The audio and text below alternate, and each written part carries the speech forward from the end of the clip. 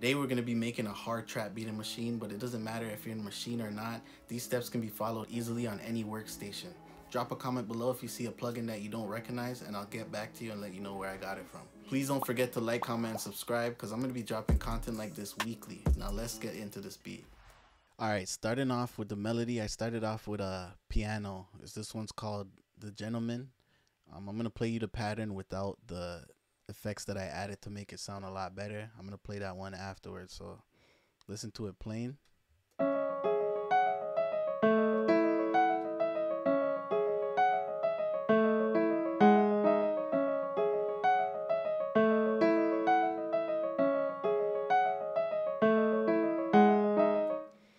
Yeah, it sounds good, but it's missing something. It sounds a little plain, so I decided to add halftime, and it sounds like this after I added the halftime.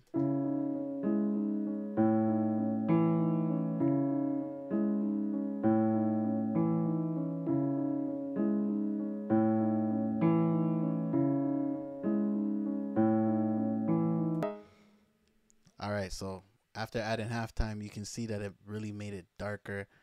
Like, I'm going to show you exactly what settings I put it on. I put it on 1 bar, and that's it. I just put it on 1 bar, and that's how it sounded.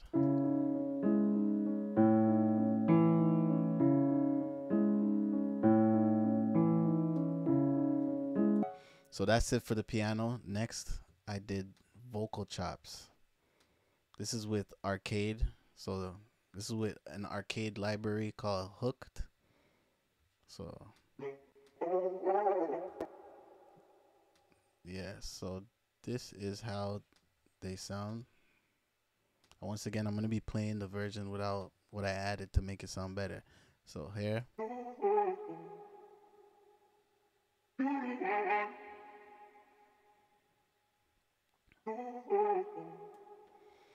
Alright, so that sounded good, but I added some reverb and a filter on top of it to make it blend in with the track. So listen to it without.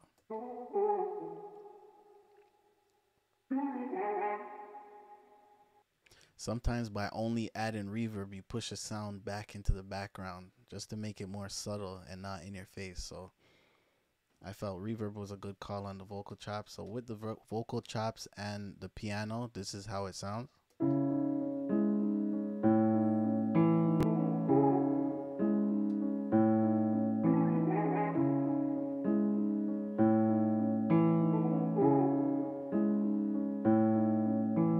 Real subtle, you know, we don't want to do too much.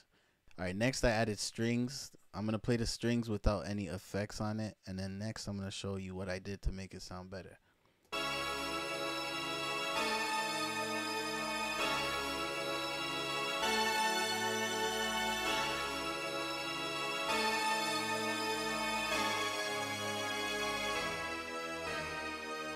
Once again, I just wanted to bring it back into the background, so I just added some reverb and a filter. So I'm going to play it with that added onto it.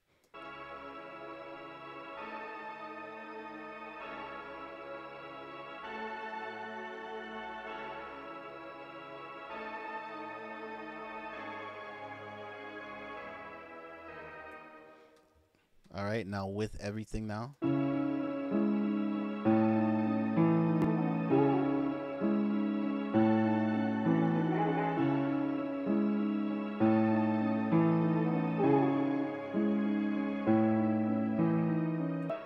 And that's our melody.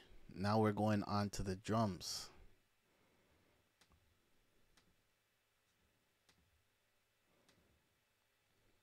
So now I'm going to start off with the 808 pattern. The 808 pattern is really simple. It sounds like this.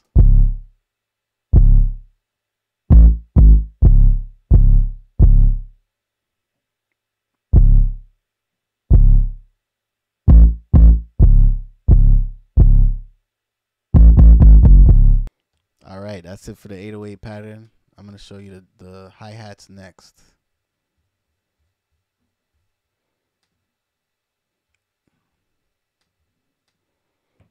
All right, this is the hi-hat pattern.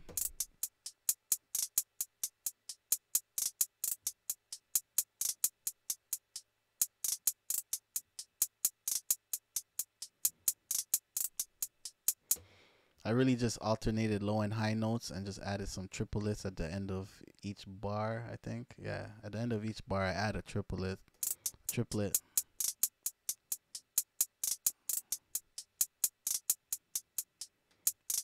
All right, next I added a rim shot.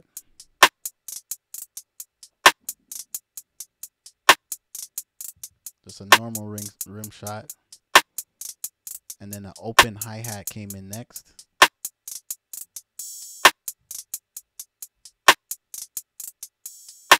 You can see we're getting some bounce, a whole lot of bounce. And then a sound like this.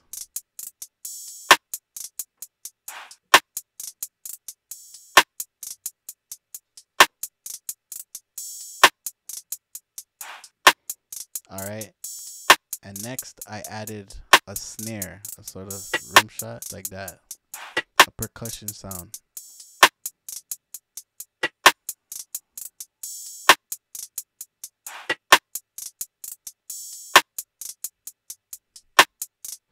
All right, now with the percussion and the 808 together.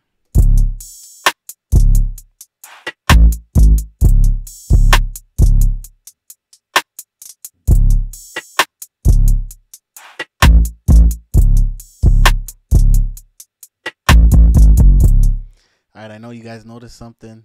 There's a kick drum missing. So when I added the kick drum, I made sure to add a compressor on my 808 to make sure that they hit not at the same time, because they take up really the same frequencies, right? So I just sidechained it to my compressor, using a compressor, my 808 and my kick drum. So after doing that, it sounds like this.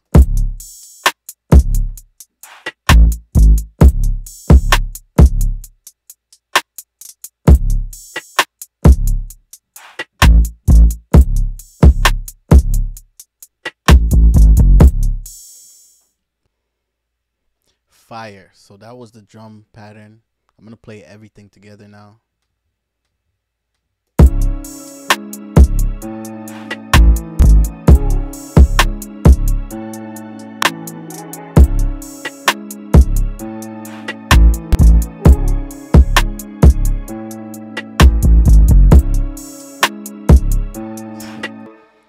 Listen, I think that's fire. You guys comment below and let me know what you think, if you think that's some fire. So I'm going to arrange the beat and let it play out for the rest of the video. But please don't forget to like, comment, and subscribe, because I'm going to be coming at you guys weekly with content like this. All right, no further ado, I'm going to let the beat play.